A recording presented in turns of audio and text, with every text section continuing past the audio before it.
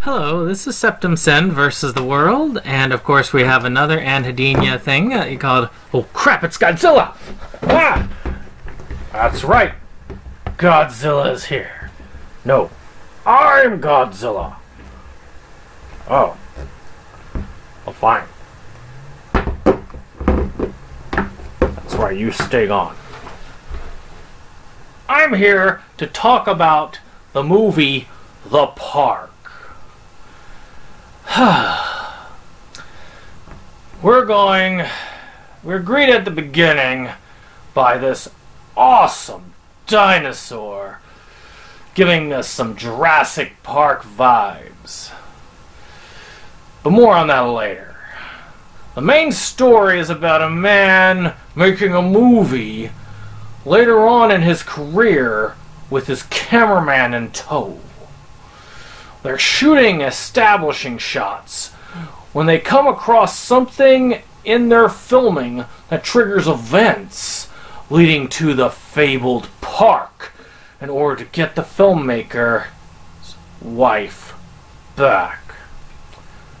Well, this had a lot of good build-up to it. I was really hoping for the dinosaur to come out at the beginning, but well, we'll get more to that in a minute. Conversation is very key to these types of films, and targeting back to earlier films I've covered. Well, I haven't covered. The guy fainted on the floor, he's covering it. But I'm guessing this director was getting a little bit paranoid, at least it seemed that much, until you get to later, and then you feel like, oh. So a little bit like that Tim Cohen film, in a way, like that those feelings and themes of paranoia and such. The conversations, though, they can drag on a little bit, and as much as I think the CG really made the movie, it just seemed out of place. I think they should have dumped all the rest of the exposition and just did the CG the whole way. Yeah!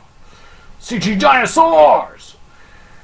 But, as far as with the rest of this movie, I didn't see where it was coming from. Probably better suited to have them confront the criminal, really, at the end of the day. You know, follow up where they were going. This is kind of a fun sidestep. I would definitely get this on physical media for the dinosaur alone.